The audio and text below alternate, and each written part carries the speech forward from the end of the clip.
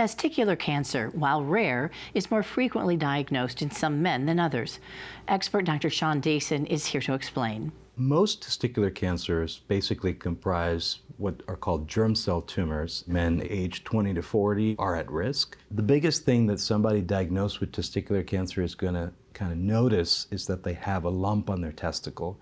Kind of will feel a bit different from normal. You'll feel a little bit of a nodule or lump. Sometimes it can also be enlarged. And I think the first and most important thing is to figure out what the right treatment is. And I think that's one of the big things that we really have expertise in figuring out the complexities of a new testicular cancer diagnosis. We really have a lot of expertise in surgery for testicular cancer. Additionally, we have a lot of expertise in chemotherapy. Are you doing any research on this? Yeah, research is one of the big ways that we're advancing care in the field of testicular cancer. The goal is ultimately to cure all cases of testicular cancer.